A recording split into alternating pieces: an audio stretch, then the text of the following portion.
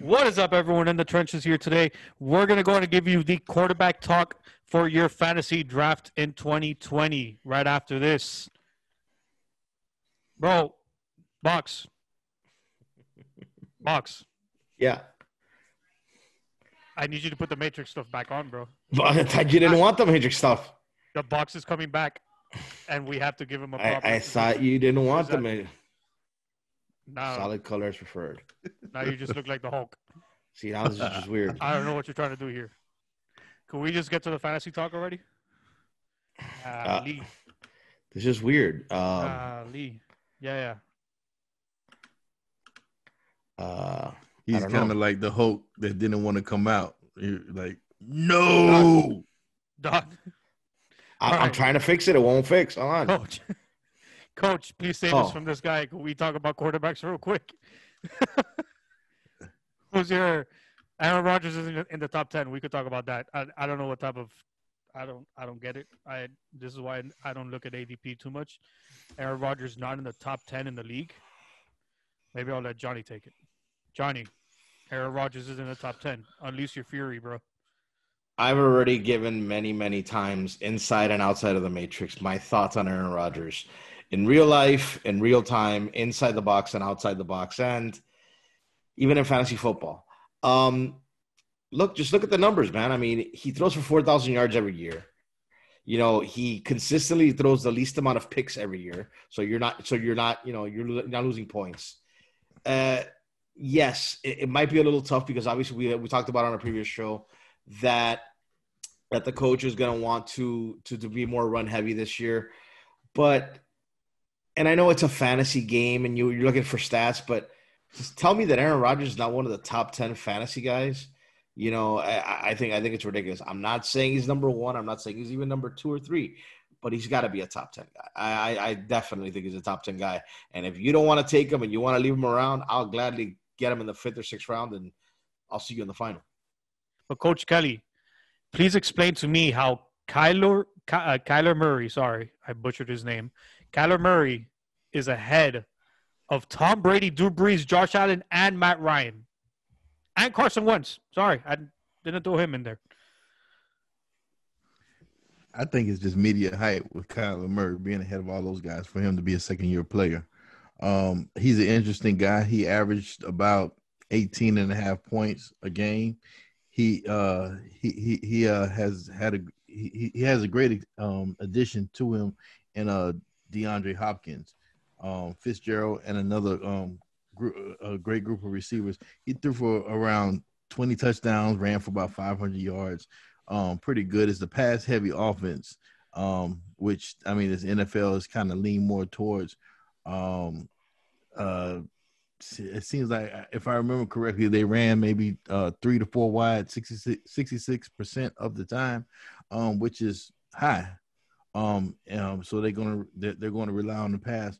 But for him to be that high, highly ranked, I don't think Kyler Murray is going to be that good this season. I mean, I would understand if you want to put him in the top 15. I think he's a top 15 quarterback easily. Yes. I mean, if you have a talented wide receiver like DeAndre Hopkins, it's hard not to be top 15. But you said 66% of the time they're going to go 3 or 4 spread. So they're going to throw the ball a lot. They have a veteran in there, Fitzgerald. So it's an easy assumption to say he's top 15. But now you're top 6 to top 15 is 2 completely different conversations. And I can't get over the fact that the box is literally still in the box. Can I speak on about Kyler Murray real quick? Yeah, go ahead. Initially, really wasn't a fan of his, but you know what? Under that offense, Cliff Kingsbury, I don't think I butchered his name. At the end of the day, I mean, we're talking about stats here. You're looking at Kyler Murray threw for 37-22 last year, 20 touchdowns to 12 picks. He also rushed for 544 yards and 4 more rushing touchdowns. And he just got DeAndre Hopkins. So it's kind of like a double-edged sword. His stats should get better after adding Hop, but there's also Like they had the rookie wall, the sophomore slump. Maybe he takes a step back. He's got to get used to Hopkins. Maybe they figure him out. Maybe they tee off on him. Maybe his numbers aren't as good. But under that offense, he still has the opportunity to put up some serious, serious numbers. Now that he's, better in real life or in fantasy than other guys you mentioned, no, I don't think so. But, depending on how many people are in your league, I know guys that run, 12, 15-man leagues, and you want to round out your team, and damn, I couldn't get one of the top quarterbacks. And you get stuck with Kyler Murray, or he's your backup, and you got to put him in for a couple of weeks. You could do a lot worse. And this is coming from somebody who was not a fan of his.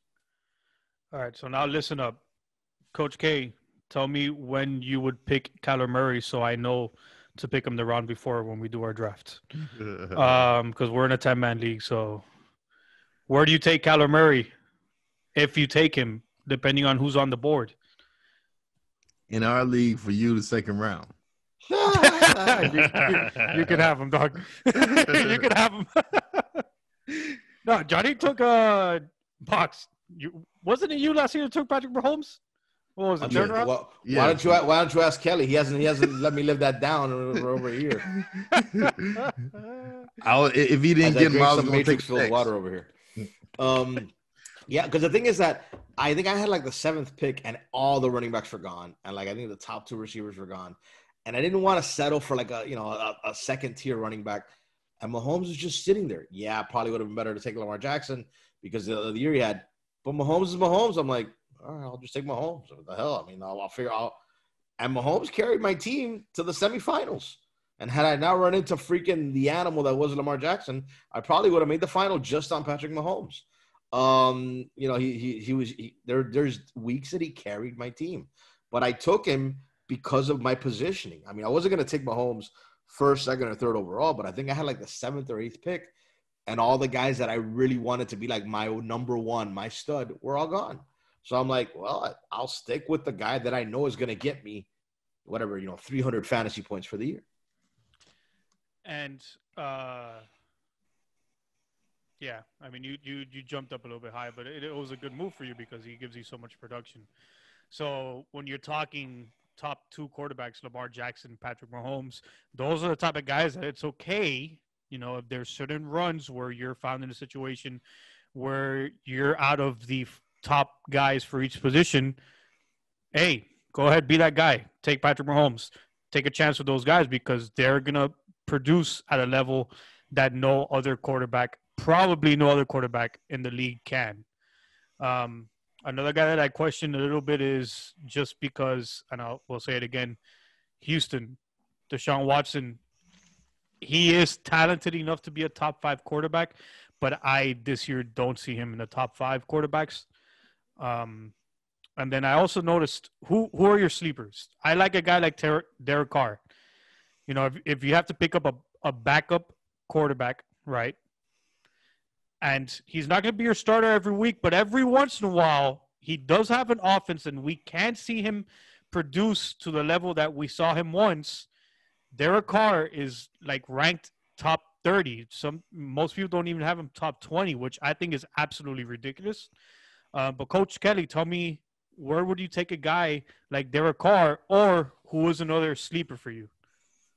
I also like Derek Carr this year. Second year up under John Gruden's system. I think that Derek Carr has some highly valued weapons around him, including his tight end, his running back, and his young receiving core. Don't even say it because he's already gone off the board, bro. It's already too late. And Derek Carr does have some solid players around him that he can be a great bye-week fill-in for your starting quarterback. Yes, I absolutely. You can put him in there on Patrick Mahomes' bye week easily, and then not only that, Derek Carr box. I see you in the box. You're still in the box, bro. Could you please take down the Matrix thing and just talk to us like a regular box? But I'm in the Matrix. I mean, first of all, the Matrix is one of my favorite movies of all time.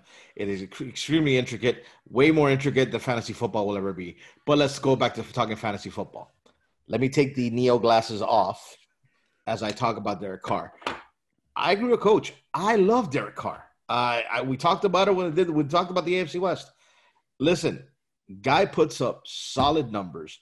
I genuinely believe if Gruden just helps him take that next step, like I said, a couple of years ago, he was one of the top, candidates for most valuable player.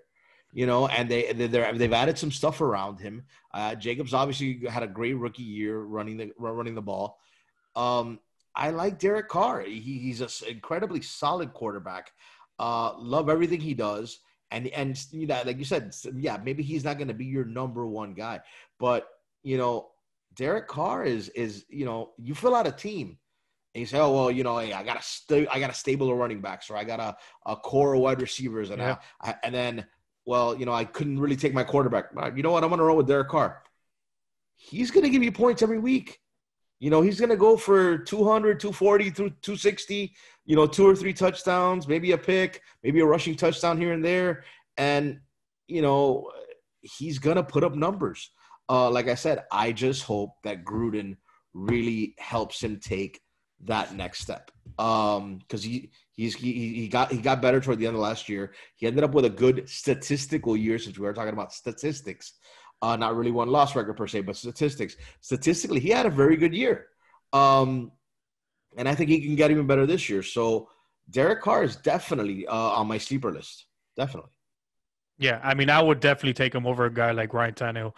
On top of the fact that they're going to throw the ball a lot more in the Raiders, they're going to run the ball all day long in Tennessee. So just for that sheer fact, Derek Carr is going to have more possibility of getting you those yards, getting you those touchdown passes. They just pass the ball more, and it's something that you should look at in fantasy. Is a situational. How is that offense playing? What style offense is it? That's where you get those sleepers, is by picking guys like Derek Carr. Ryan Tannehill is not a better quarterback than Derek Carr, and that's not sour apples to Ryan Tannehill, because I respect the man and I think he's doing a great job in Tennessee. But if I'm saying fantasy, who's going to take me into the playoffs and maybe past, if you have a stacked running back line, a good 1-2 wide receiver, and you do have to wait, Derek Carr is a very what did you say, Johnny? How do you say it? What do you mean? What? It's a good pick. It's a good pick. Yeah, no, it's a solid. He's a solid pick. And by the way, regarding the Ryan Tannehill comparison, again, this is not real life. We are talking about fantasy football. In real life, Tannehill obviously got something. He got the Titans almost to the Super Bowl last year, because in real life, they ask him not to make mistakes, to just run a simplified offense, hand the ball off a lot, make certain throws. But when you look at his stat sheet, yeah, he might be quote unquote accurate, or his percentage might be up, but it's not like he's got a 300-yard, 5-touchdown game. That's not his game. If Ryan Tannehill is your starting quarterback in fantasy, you're losing. And it's not because of Ryan Tannehill. It's because that's not his game. He is not a stat monster of a quarterback. He's a guy who's going to hand the ball off 30 times to Derrick Henry. He's going to run end arounds, short passes, safe passes. In real life, he's going to have great percentage numbers. And hell, he might end up with, 3,500, 4,000 yards. But he's not going to throw you 40 touchdowns. He's not going to run in an extra 10. That's not his game. So it's not so much that he's better or worse than Derek Carr. Is that for the sake of fantasy, he's a better fantasy pick. Yeah, you have to separate the matrix, the fantasy, from the reality. You have to say, in reality, Tannehill might get his team further than Derek Carr will, but in fantasy, I'd rather have Derek Carr in his numbers. Okay. I've had enough of looking at you with the big green screen behind you. Could you take that down, please? I will. Coach K, do you have any closing on the quarterback fantasy talk? Just consider Tom Brady out there. Tom Brady might move up real fast to be a sleeper. He has 2 Pro Bowl wide receivers on his team. plus Gronk. So it'll be real good. That NFC South, as we said earlier in our NFC South preview, is going to be a shootout. So Tom Brady's going to be one of those quarterbacks slinging in that conference. Well, guys, thank you so much. That is your fantasy quarterback talk for the 2020 season. Please do us all a favor. If you have not already, please like, subscribe, hit the little bell. But most importantly, we want you to comment. We want to hear what you have to say about the quarterback talk, what you have to say about all the divisional predictions, and any opinions that you have on this upcoming 2020 football season. Thank you so much. You have a good night.